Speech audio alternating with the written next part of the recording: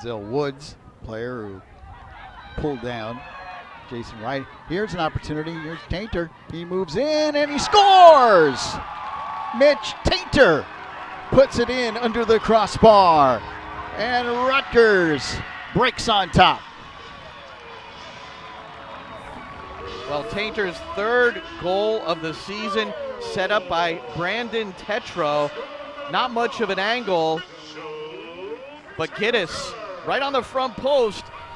Taintor, though, with a fantastic finish.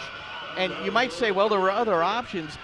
Omaha had dropped back in defensively. We get another look at Taintor just driving the end line, exactly what you need to do. There were really no other places to play it the way Omaha had that defended.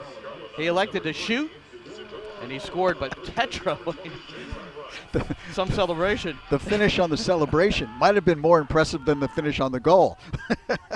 And that will do it. Rutgers defeats Nebraska-Omaha. The final score, 1-0. So the Scarlet Knights, the 21st ranked team in the nation, now get their 11th victory of the season.